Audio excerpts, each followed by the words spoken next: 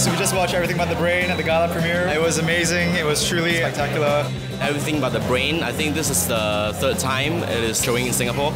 I really love this play. I think I've seen every single production of it, and I thought tonight really did it justice.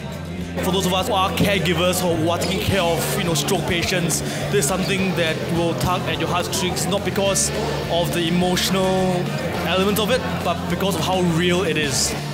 Yeah, I think it was very engaging. It was something that spoke to us and pulled certain heartstrings, and it was very, very enjoyable. Come and watch the show. This show is engaging, it's great, it's interesting. It will really hold your interest and you'll enjoy it at the end of the day. And I think quite a lot of you will identify with it or will come to identify with it.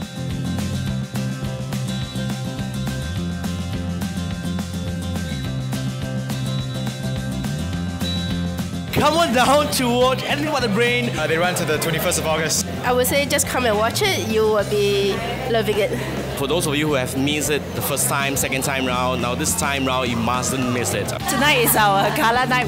We are still running till the 21st of August here at the DBS Arts Centre. And we couldn't do it without you. And if you suspect that you or your loved ones may be having any stroke symptoms, please get them to the hospital within 4.5 hours. Everything But the Brain!